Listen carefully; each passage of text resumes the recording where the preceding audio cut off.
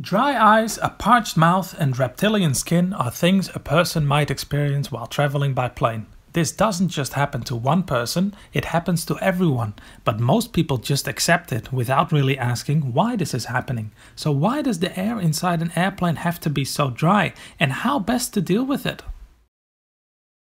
Hello and welcome to another Aircraft Compare question and answer video.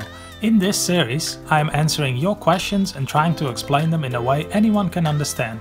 The question I am answering today is: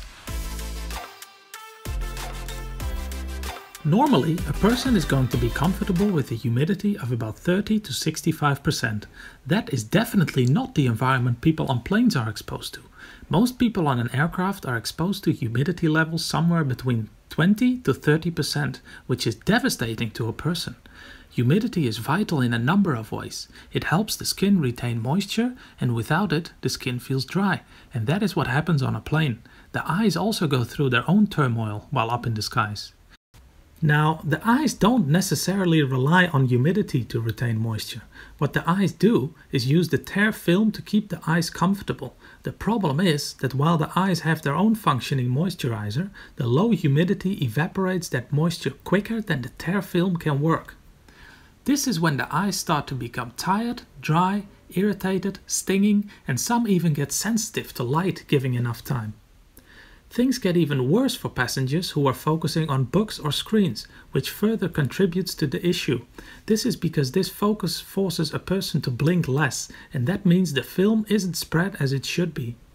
The mouth and nose feel dry because of the environment. The lack of humidity ends up evaporating the moisture one might find in a regular person's mouth and nose. No matter how much the body fights it, the moisture simply goes away. Things get worse for a person's mouth and nose because most folks are not drinking enough water when they are on a plane. Some people skip drinking water because it costs too much money to purchase it. Others avoid it to reduce the amount of bathroom trips they'll have to take. Going to the restroom on an airplane, asking passengers to grant passage, dealing with lines, and all that turbulence can easily explain why many people avoid the restroom.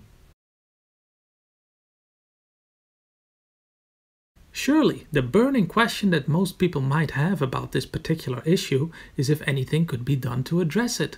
One thing that probably comes to mind for some people is bringing their own water bottles on the flight, but one bottle isn't enough.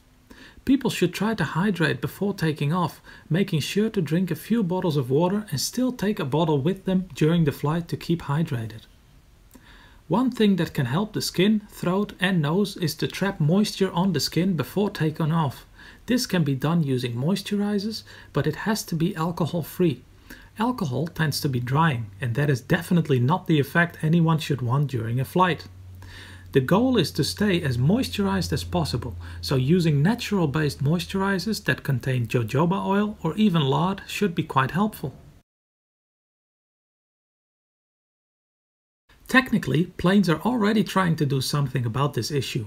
For one, the aircraft tries to recirculate the moisture that is coming from everyone's breath, but that is obviously not enough.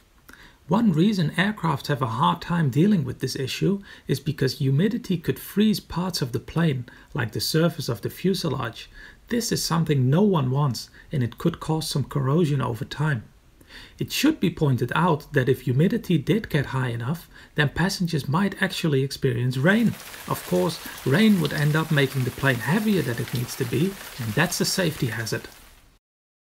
Some of the more modern aircraft are attempting to address these issues in an effective way. For one, a humidifier is being used to help add more moisture to the atmosphere. Some of the newer planes using humidifiers have to pair it with dehumidifiers that will immediately reduce the humidity levels by the time the moisture starts to get too close to the fuselage and other interior areas. This approach is working, but it is pretty new, and most planes only reserve this treatment for its pilots and folks who are in first class. So why are airplanes so dry? One factor that contributes to this dryness is the filtration system. It has to circulate the air from outside to ensure the craft's air stays as clean as possible to keep passengers healthy. The problem is that the air outside is quite dry, which is another factor. This video is based on a full-length article on my website aircraftcompare.com. There's a link in the description below if you'd like to check it out. And if you like this video as much as I like making it, give it a like and share it with a friend. Also, subscribe to our channel for more videos like this. As always, thanks for watching and I'll see you in the next one.